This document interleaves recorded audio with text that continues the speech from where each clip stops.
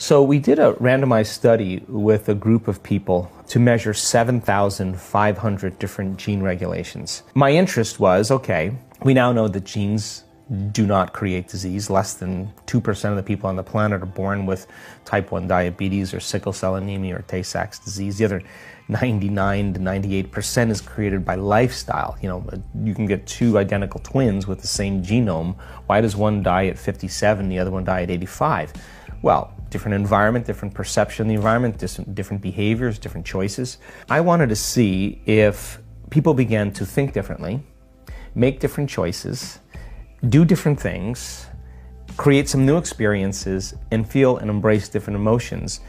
If that was new information coming into their nervous system, into the circulatory system, into their body, could we change the gene expression? Because we've witnessed people heal from cancer. We've seen people with MS heal in a few days. We've seen people with Hashimoto's syndrome change, rare genetic disorders change. We've seen all kinds of things change. But you just can't leave it up to, oh, that just changed. You have to close the gap between knowledge and experience. We measured 7,500 gene expressions, and we wanted to see the common genes of those 35 or 40 individuals that they were expressing. Now, they all had their own gene expression, but what were the common ones that they expressed? There were two genes that were expressed that literally downregulate cancer genes, that reduce cancer and tumors and growth. A gene that grows new neurons in your brain, not just new connections, but the growth of new neurons in response to novel experiences and learning.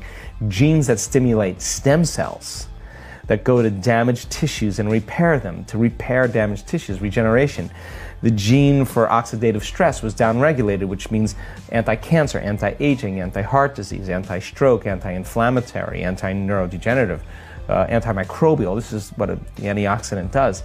Genes that regulate the immune system to become stronger. We are our own genetic engineers, and when we begin to understand that if the environment signals the gene, and the end product of an experience in the environment is an emotion, when you embrace an emotion ahead of the actual experience in your environment, you're signaling the gene ahead of the environment, and your gene begins to change your protein expression, which means you've literally become the very person you want to be. Okay. Now, how can you do that? How do you front run your emotions that way? Well, it's just a formula. You have to learn how to make those internal changes. And after all the research, Brian, one of the things we realized is that there's a formula that we've actually been able to replicate